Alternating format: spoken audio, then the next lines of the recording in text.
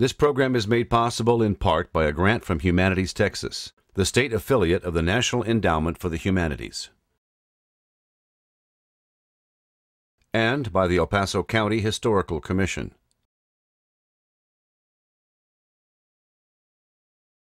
By Maury and Jean Kemp, and by Capstone Productions, Inc.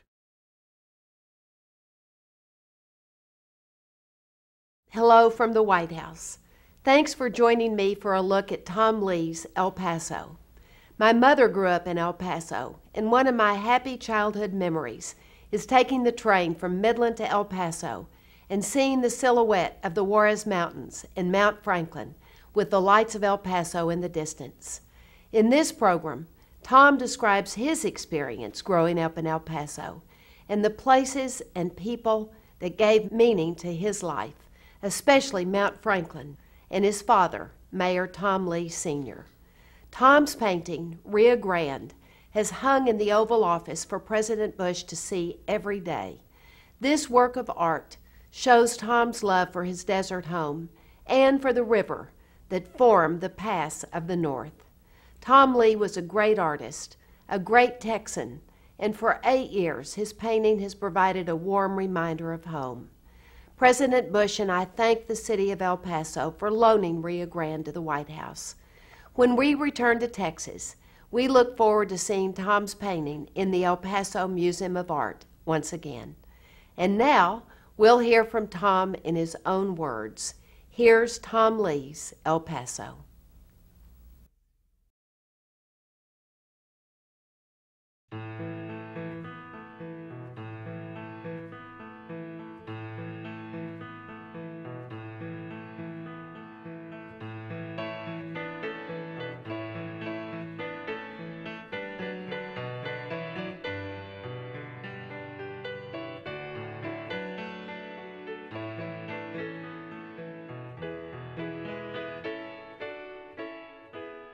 Mother see that I was clean and looked nice, and she could be proud of me. And I'd go and take the streetcar and go downtown and see Dad. And sometimes he'd give me a quarter, sometimes a dime. And the dime was to get home on. And I'd just go to the public library. And when I was about 11 or 12, I was in the library looking at the art books when Maud Sullivan, who was a great, great woman, she was the one that showed me all the art books. That was really hot stuff for me. I wanted to be an artist from the very time I was a little bitty kid. And I'd go to the Carnegie Public Library there. It was on the site of, just behind where the present Central Library is located on Oregon Street. And then across from the library on Oregon Street was the YMCA with the gymnasium and the swimming pool.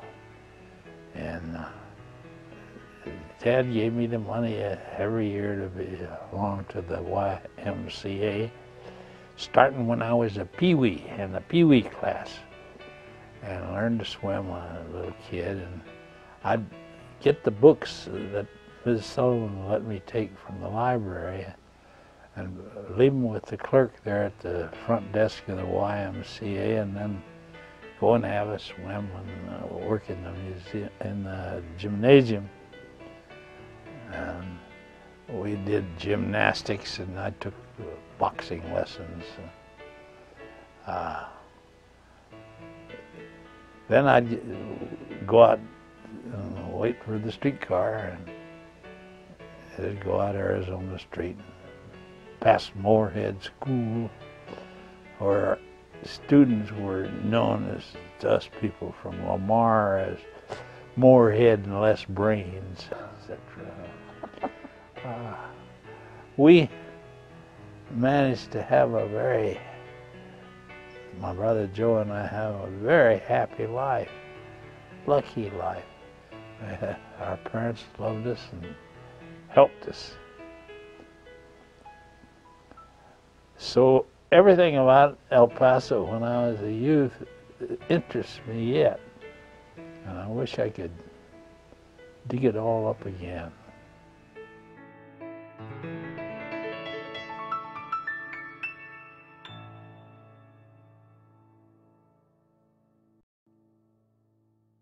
This is Tom Lea Park. It overlooks the neighborhood where Tom Lea grew up as a young boy during the turbulent years of the Mexican Revolution. His father was mayor of El Paso then, and Pancho Villa threatened to kill Mayor Lea and kidnap his two sons.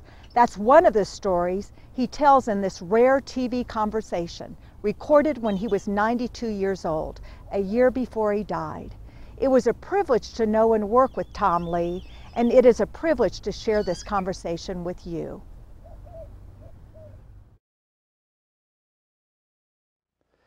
Well, you know, I was thinking about what is the difference, the main sorts of differences from the time I was a kid. Let's talk about the time when I was from 10 years old to 12, 13, 14, where I had some consciousness of what was going around me. I was thinking about how there were not many automobiles in those days. What we used was the streetcar. And the streetcars had routes that took you to almost all the places that, all the districts of El Paso. They had one, for instance, that went all the way out to the smelter.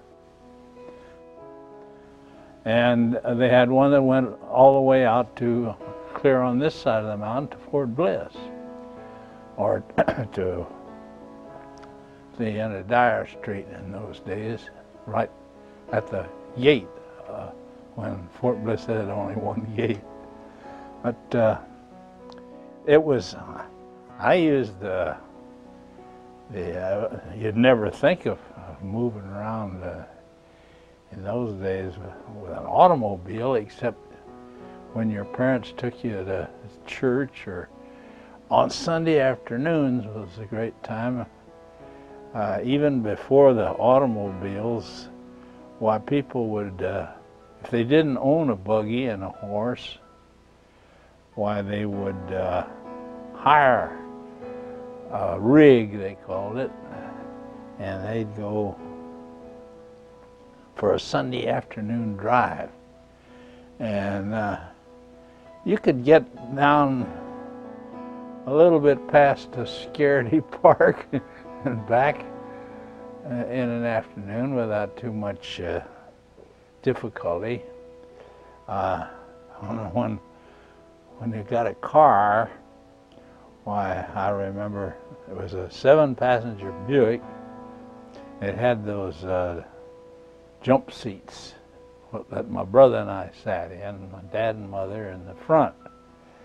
And gosh, we'd go down some Sundays on extensive Sunday afternoon drives where we'd have some lemonade or something at the end of the trip down at one of Dad's friends in Clint. That was a big deal. And I remember how Dad used to hire a buggy when I was a little bitty guy. And an interesting thing in that regard about horse-drawn vehicles, the night that they counted the votes and Dad was elected mayor, there was a fellow that had a típica orchestra. They didn't call them mariachis in those days. And his name was Rayo Reyes. And he had quite an orchestra, played at all the functions. And they came out on a wagon with a kind of a flatbed trailer with, I remember the floor of it was splintered kind of wood. And It was ordinarily used, I think, for hauling hay, alfalfa bales, and it was the way of transportation pretty special for an orchestra at dawn to be moving around. Of course, there was always up near the driver's seat, there was always a little bottle, something to help a musician understand his music better, you know. Anyway, the streetcar was we lived on Nevada Street, and the streetcar was on Arizona. That was 1 block away. And if, for instance, I wanted to go to up and see somebody on Upson Avenue, like my old friend Sam Russell, why, you'd get a transfer. And I remember how you paid your nickel and in a slot, and the motorman, he had to wind the thing and it would drop the nickel down in there and register the nickel. And he'd say transfer, and you'd say yes, Sunset Heights. And he would have in his pocket a book. I remember it was usually, well, on the Arizona thing, it was kind of a dirty pink, rose color. And he had, on a string around his neck, he had a punch thing. And he would tear off the top transfer and punch it to Sunset Heights. And you kept that, and you got off at the corner of Oregon and where the Rio Grande came into Oregon Street, and that took you up to Sunset Heights. And of course, that's the way you went to town. I can remember that neither Dad nor Mother liked me to get very far into San Antonio Street because there was mostly a line of saloons, and there was a part of El Paso Street that's well, it was between San Antonio and the little plaza, the Mill Street, and it had I remember it did have a saloon there, and it was opposite the Unique Theater. The Unique was where now part of the new Paso del Norte Hotel is. And they would leave the doors open. It was during the time when all the National Guardsmen were here. They had about 20,000 people here when they thought they were going to enter. They had it was a capital I in the newspapers. They called it intervention. They thought they were going to intervene in Mexico. And they had all these soldiers camped at Camp Cotton. That was down there, well, at the foot of, it started down at the foot of Piedra Street and all down that part of what's now, I don't know what you'd call it, it's near Oscarity, that district of El Paso. And that bunch of soldiers, of course, would get leaves, not during the evening so often as, you know, they get a noon break and you get to go to town and hit a saloon or two. And next to the saloon across from the Unique Theater, which was only for movies, and it cost a dime to see a movie. And it was a great thing for us kids to go in there and see when the door was open. They had some high kickers in there. The saloon part of this establishment across from the Unique Theater was a place where there was always a free lunch. And I can remember the association of, in my mind as a boy looking in there and seeing the chorus girls kicking high, and the smell of beer and for some reason or other frying hamburgers, which they were offering at the bar. And it was the very essence of sin, which was very much disapproved of by all the responsible temperance citizens of El Paso. But the soldiers demanded some recreation from the town. Although when Dad was mayor, it got a little rough right along 9th Street, which is the street closest to the river down in South El Paso, and what they called the Second Ward then is Chihuahuita, was the line of prostitution cribs. And the girls would stand in front of these cribs. These cribs were, about 8 feet wide, a couple of blocks of them. And they'd stand in these half doors or else outside and show their petticoats and holler endearments to the soldiers. And General Pershing was commander at Fort Bliss at that time, and he came to Dad and said, "We got to stop this. Too many cases of venereal disease, etc." So the police shut down 9th Street, and it never opened again. And that just put the girls in different parts of town, especially out on Olive Street and out further east toward San Jacinto. Anyway. Was your dad a friend of General Pershing's? Yes, indeed. I remember as a boy one time, General Pershing had a Sunday dinner at our house, and he came with his aide, who was a great guy named Lieutenant Michaelis.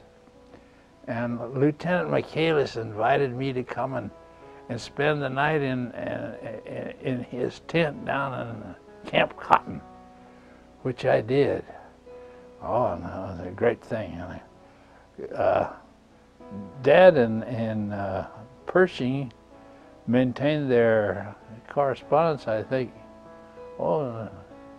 until late in Pershing's life, long after he'd come back from the American Expeditionary Force. He was a very, very dignified man, and I never ever heard him in my life until after this World War II hear Pershing referred to as Blackjack. If anybody had said that to him in person, I think they'd have to account for it. He was a very dignified man, and he did write me one letter. When he got over in France, Dad was writing, and he said, "Why don't you write General Pershing and wish him well?" And I did. I still have the letter. It says something about how he's sorry I wasn't a little older. He thought I'd make a good soldier. Let's see, this was in 1916. I was 9 years old. You don't think that pumped me up pretty good? And of course, kids like that, we all had soldier suits, and I had a soldier hat and everything. But to get back to early El Paso, I think that El Paso was, when I was conscious of what it was like, was perhaps a unique city. For instance, all the time during the teens, the Mexican Revolution raged, and thousands of refugees came out of Mexico. Thousands were killed, and the troubles, disease, and the influenza, and so on. So it was a very unsettled place, and yet very somehow tranquil. And it seems to me that, for instance, what other city can say that in the 20th century, in the 1900s, there was artillery fire over their city, and serious artillery fire. 2 blocks from where I lived, 1400 Nevada, up on Golden Hill, where the city treasurer of years back, named Park Pittman, had established a very nice home up there on the top of Golden Hill. That was an emplacement for 75mm field pieces that the 82nd Field Artillery had stationed at Fort Bliss.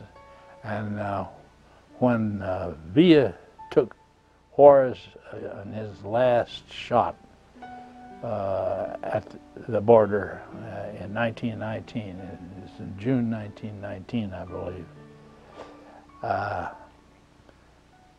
we retaliated not only by sending troops over across the river, but by shelling rebel camp. And I was able to Mr. Park Pittman let us kids in the neighborhood all went up there to look in the distance, a couple of miles to the old Juarez racetrack. And we could see the shells hit. And I never will forget how that's the first time I ever saw a soldier killed in action. Was the Juarez racetrack, kind of running around, and he stood up. One of the old revolucionarios stood up with this rifle and was hit and fell, and another guy appeared from I don't know where and grabbed the rifle and then started using this rifle of the other man. It makes an impression on a kid. I was 12 years old.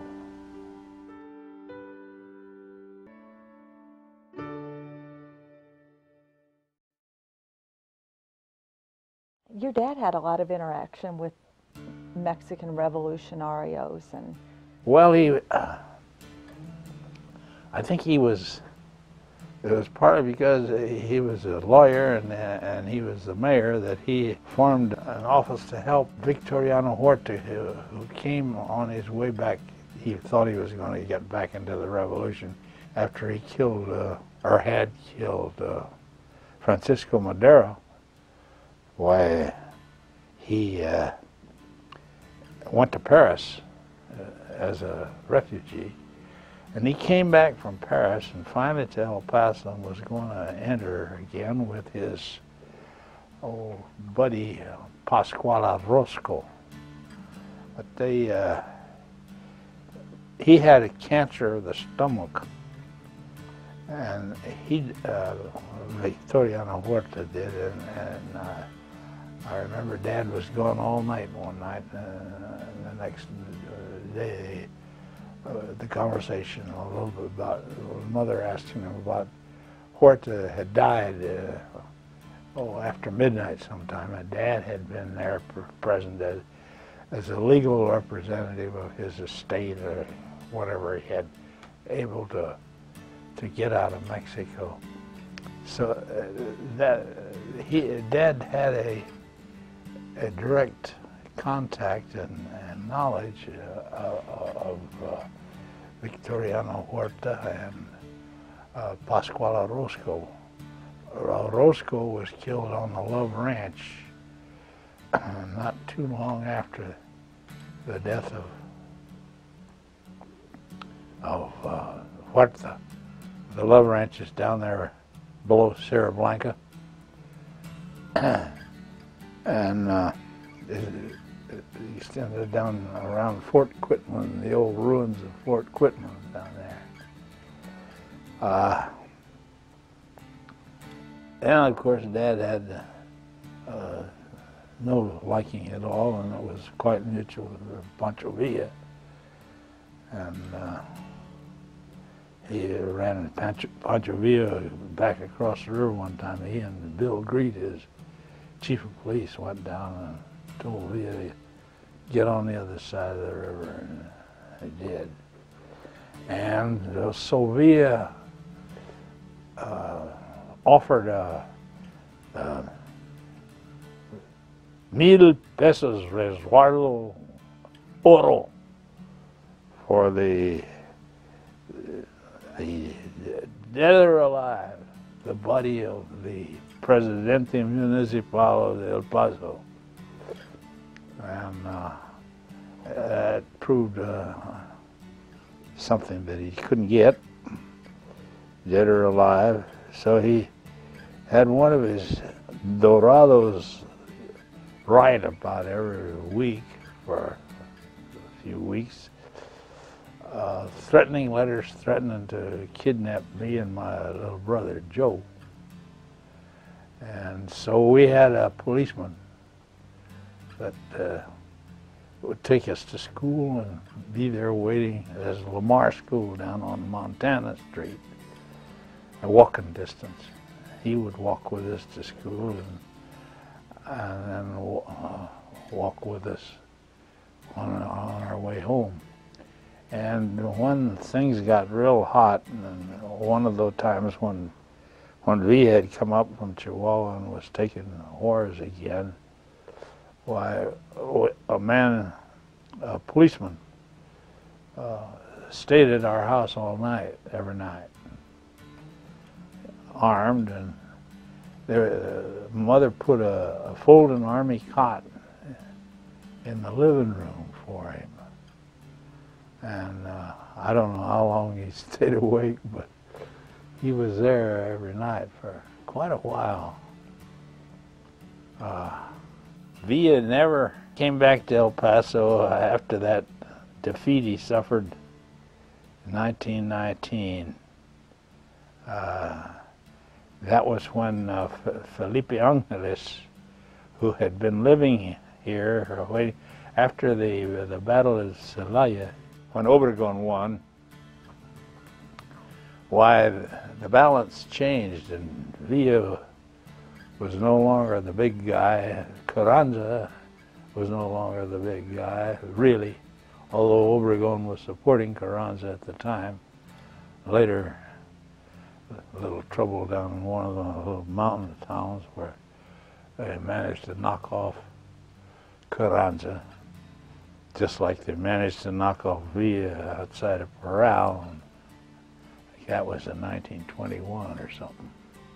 Anyway, I don't know, in describing El Paso, I think of all of those kind of things, but they weren't what really happened. I can think how the stone quarry that's at the end of the Franklin Mountain that overlooks Golden Hill and was right, and our house was down Wright Avenue, which was Uncle Gus' thumb, one of the neighbors called it, up the gulch and down the gulch.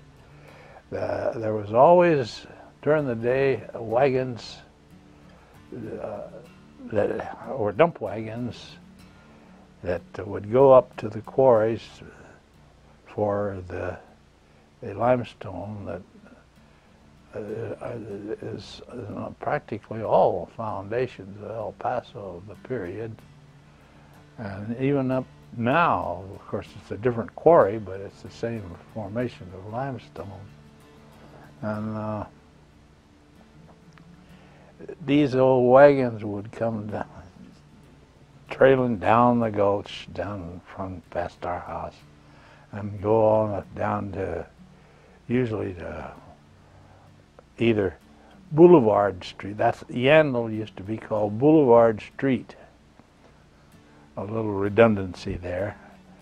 And we used to love to hop rides. On the back there was a bar. It had something to do with the dump of the bottom of the wagon. The wagon was always drawn by two pretty strong horses, and very heavy because it was carrying these quarried stones, usually long, maybe a foot long and a foot wide. It's, you know, they were roughly, they weren't squared or anything. And the drivers hated us kids because they were responsible for the safety of the wagon, and didn't want to get the horses to messed up, hollering and yelling around and grabbing on the back of his wagon.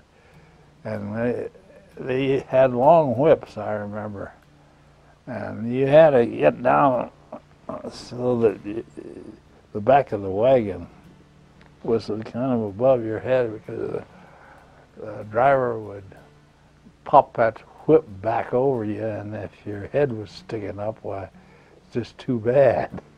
That was the same with the ice wagon. I remember Consumers Ice Company, they had a team, a beautiful team of big bay horses.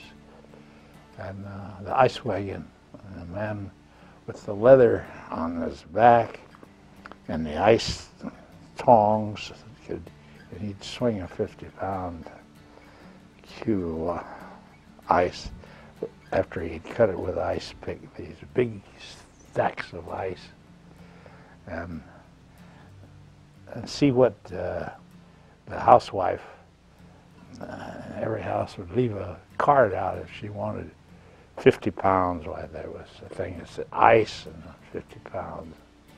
If you wanted only 10 pounds or 15 pounds, or if you wanted 100 pounds, if you had a big ice box or we're going to have a party and we're going to put some in a wash tub, why, that was another thing. Then we also, I think all the kids in the neighborhood, usually at one time or other during the summer, in those lazy days when you could sit in the shade and hear old Tito with a lawnmower, hand lawnmower, buzzing along the grass and some neighboring lawn. And we'd all have a soda pop stand, which would be a big, usually a lumber box, and a wash tub that your mother didn't like you to use much, and you could get a dime's worth of ice and chop it up with a family ice pick and then order soda from the Empire Bottling Works.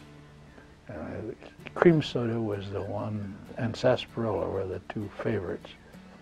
Our parents didn't like us to deal in Coca-Cola because it was supposed to contain dope.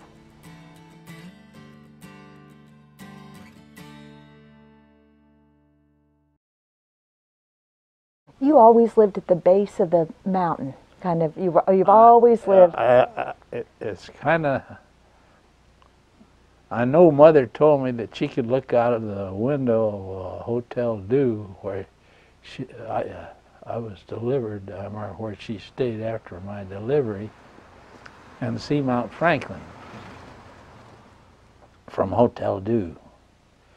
And then we lived on Nevada Street in two addresses, 1316 and then 1400 Nevada Street. It was right under the mountain, always visible there, and particularly visible from my room in the north side of the house. And then I went away, and when I came back, I had a place on the North Stanton Street on the third floor in an apartment house. And there was Mount Franklin. And we used to, Sarah and I, when we were first married, used to walk a lot along Rim Road, and there was Mount Franklin. And we got the house out on Reynolds Boulevard, and right out my skylight, why, there was Mount Franklin. And we moved here, and we are on the side of Mount Franklin, and it's a kind of a thing that has been with me always, and I think it will be until the day I die. Hope so. When the Texas writer J. Frank Dobie visited Tom, he said, "Tom, you don't even have a tree in your yard." And Tom responded, "You don't have a mountain in yours." Tom wrote, "Sarah and I live on the east side of our mountain. It is the sunrise side, not the sunset side. It is the side to see the day that is coming, not the side to see the day that is gone. The best day is the day coming, with the work to do, with the eyes wide open, with the heart grateful." My favorite thing about Mount Franklin is something that I read in one of the poems of Carl Sandburg, whom I've always admired as a poet and as a biographer of Abraham Lincoln. But he said in one of the poems, "A mountain," Carl Sandburg says, "is something that's fastened down, something you can count on. By that token, a mountain is a talisman in our hearts. In looking at Mount Franklin up there, we lift our eyes toward the sky." Words from El Paso's Tom Lea. Now, the time has come, as it has each year since 1941, for you to look to the mountain as they light the star. Carl Wilder was a good friend, and Connery Bryson worked for him there at KTSM Radio, and they said the electric company, they're going to light a star on the mountain for the Christmas holidays. Be like a star on a tree, only this will be a star on the mountain. And we want you to say something about your feelings toward the mountain. You're a native here. And then we'll turn the lights on. And the lights will stay on until after New Year's. Then after the war, Irwin Wills, who was the head of the electric company, said, "Well, we'll keep it going at Christmas time." And they did. They kept me on the program, and that's when I wrote the text that a few years later, after I had delivered the thing at Christmas time for several years, Carl Herzog printed a beautiful little book, Old Mount Franklin, I called it. And that's how it got recorded. And now I feel sort of sad that that star is on every day and nobody even notices it anymore. It's just a light up there on the mountain. But when it used to denote Christmas time, it seemed to me it was a much more significance.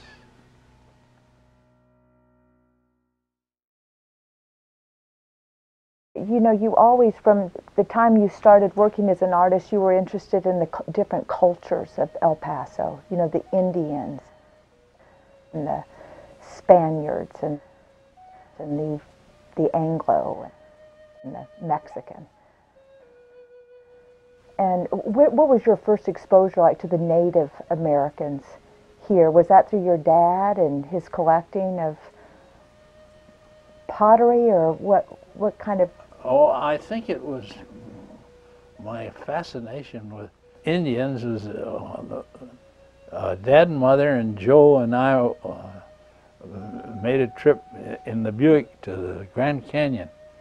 And on the south rim of the Grand Canyon, nearby the El Tovar Hotel, was a thing that Fred Harvey also ran called the Hopi House.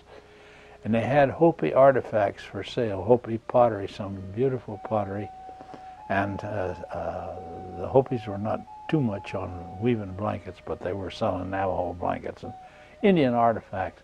And you know, I was more fascinated by the Hopi House than I was by the Grand Canyon. And then later, when I left Chicago, my aim was to go and live in Santa Fe. And a great part of that was my interest in the Indian cultures. I had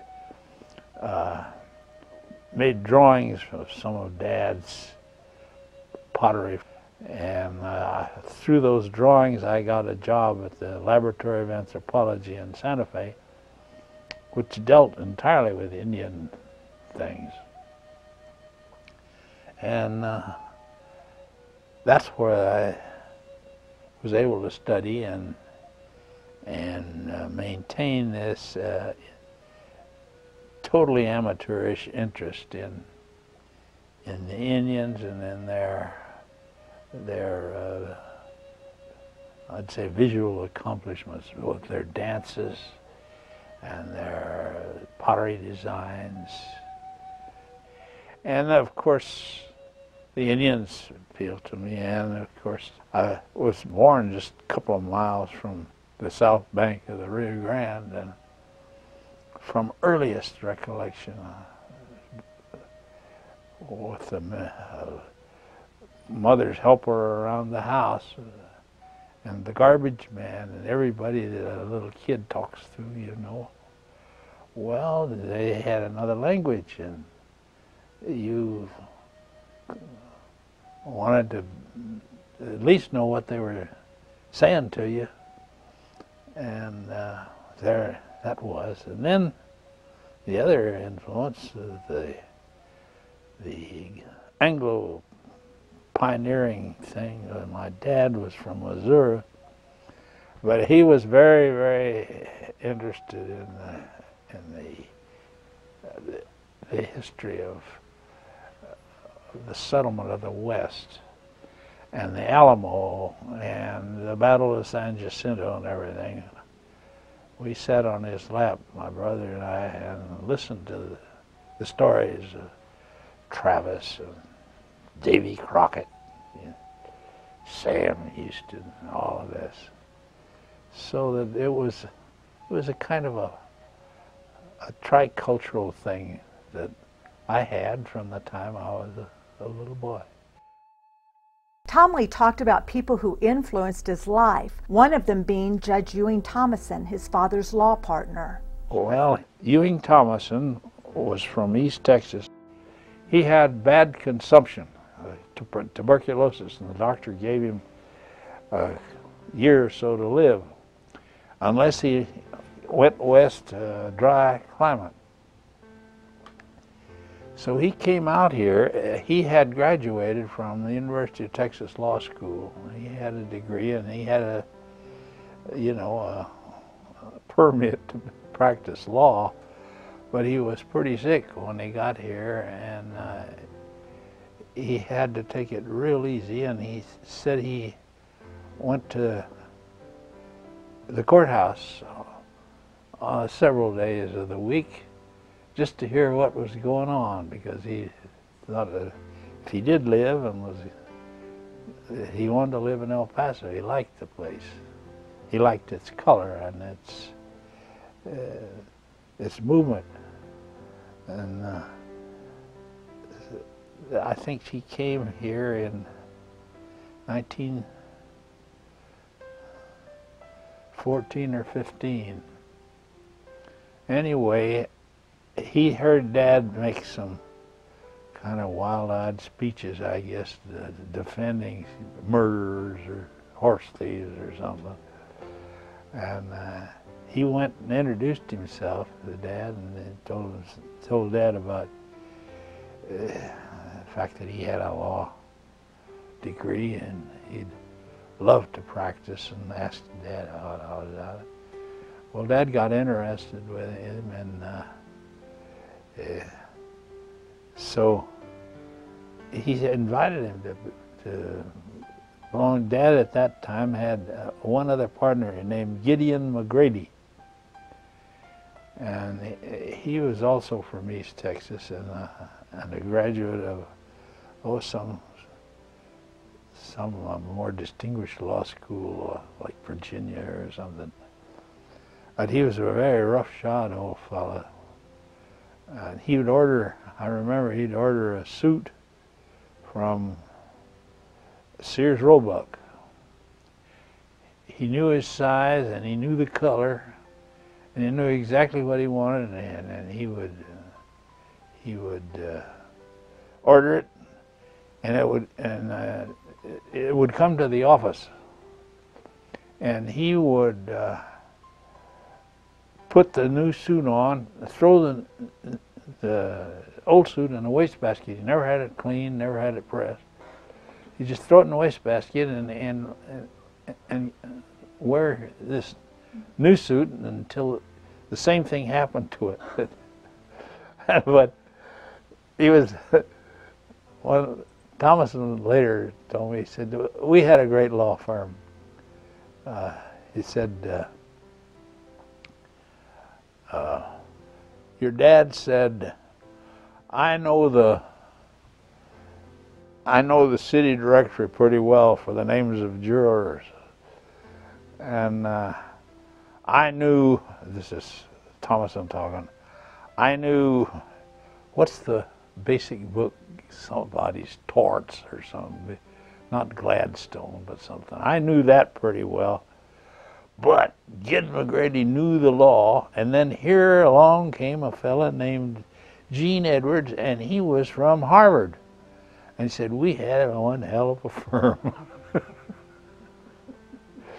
But Thomason then, he joined the firm, but he got interested in politics. And he became, first he was a member of the legislature.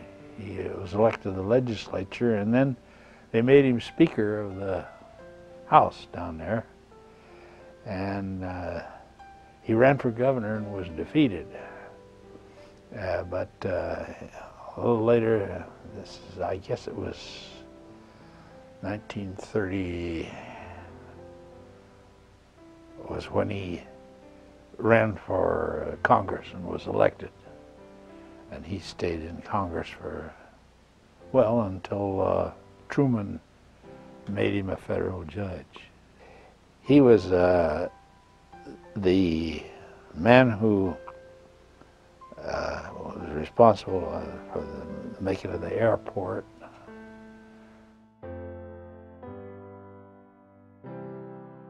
We talked with Tom about Isarco and a painting he'd done of the smelter. That reminded him of the Mexican Revolution camps he'd seen across the river from Smelter Town when he was a child. Oh, yeah, that was the smelter. The smelter. And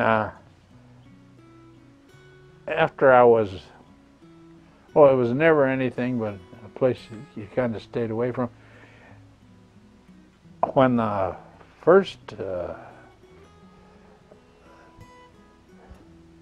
part of the revolution, you know, when Francisco Madero was staying in the Sheldon Hotel in Villa and Orozco and Maximo Castillo. Incidentally, he was a client of Dad's. Dad got him out of jail on this side for smuggling.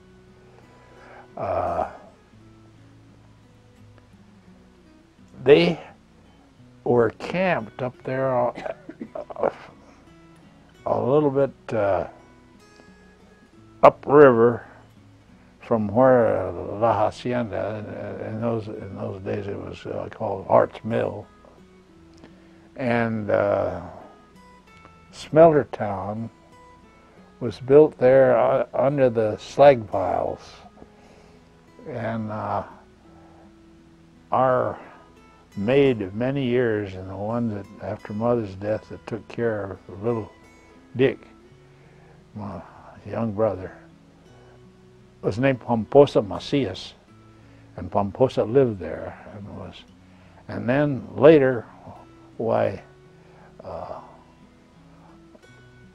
my good friend Urbice Soler, the sculptor, he was brought here by the priest out there at the smelter, Father Costa, and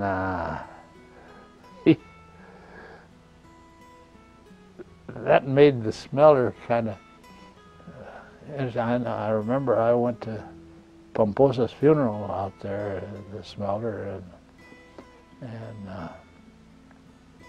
was chided a good deal by Father Costa because I didn't climb up the Cristo Rey, and I said, well, I was up there when Soler was carving the statue. Well, you should come and make the pilgrimage, you know. I said, well, I'm not a Catholic. Make no difference. Oh, well. And one thing, when you were talking about... Then, when I made that painting, that was a Sunday afternoon, and I was courting a girl by the name of Laura Lawson. And we sat out there off the dirt road out there past, at that time, La Posta Motel was the main object from Kern Place to the crossroads. There was practically nothing. And we sat out there one afternoon, and I never touched anything. I never touched that when I got home. And I signed it, and when it got dry, I put a paper mat on it and gave it to Laura Lawson. And she died in California several years ago. And her kids apparently didn't care. They turned it in and got a little money from us. Dealer there in San Francisco, and the dealer called me and asked me, you know this story, asked me what it was worth, and I told her I thought it was worth such and such. A year or so later we went out and I said, wonder whatever happened to that painting.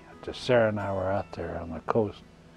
So I called up this woman, and she had kept the painting, and in her home she liked it and didn't want to sell it. And I said, well, I'd like to have it. I'd like to buy it. She said, oh, I'll sell it back to you. And I said, how much? Doggone, she charged me more than I told her it was worth. And I said, I'm the painter. I ought to get a good price. No. So that's how I got the painting back.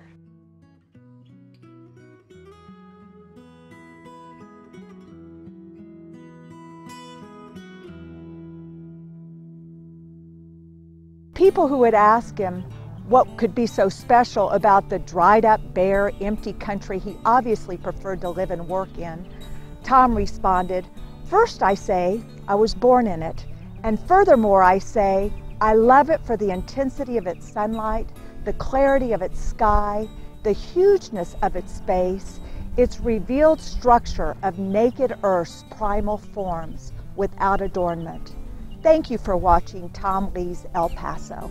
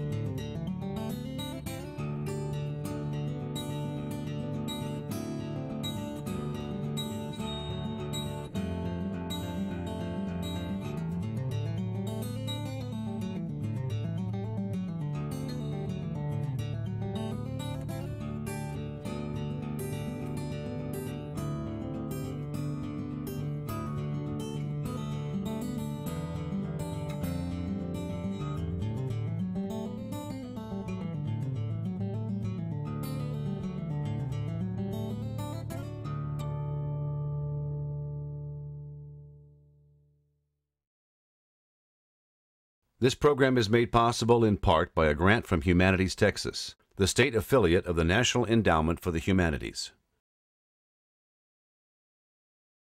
and by the El Paso County Historical Commission.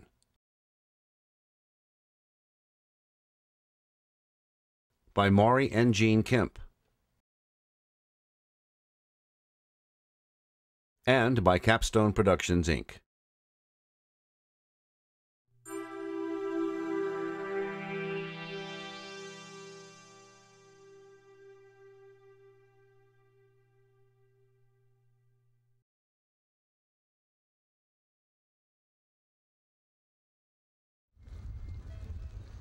The new Tom Lea Elementary School in northeast El Paso was under construction when it was dedicated on April 4, 2009. There were pictures, speeches, and a groundbreaking. 1, 2, 3. Sugar Goodman talked about what her friend Tom Lea might think about this event. I think it would have been one of his favorite honors, if not his best, because he was such a special man, and I'm just so happy the school board decided to name a school for him. The school continues the legacy of El Paso artist Tom Lea. Tom Lea Elementary opened for students in 2010.